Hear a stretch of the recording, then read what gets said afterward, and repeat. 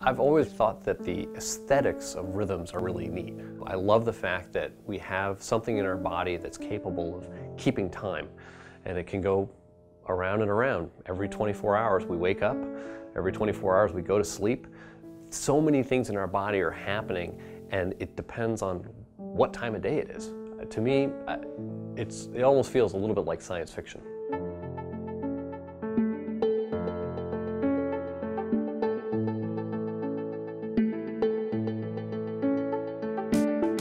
I think the most important aspect of the work that I do is trying to understand how different cues that are in the environment are integrated by the clocks that are in different tissues.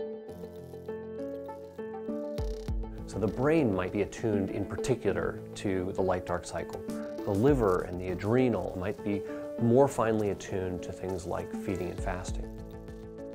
What happens in shift work and other types of clock disruptions is that those cues are at odds with each other, and this means that different clocks in the body become uncoupled from one another.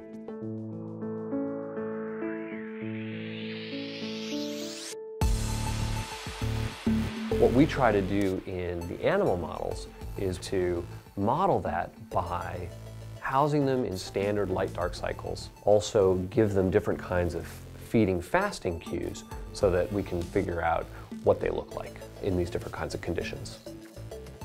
If we can understand how we can manipulate the clock, we might be able to help solve a whole host of different kinds of diseases.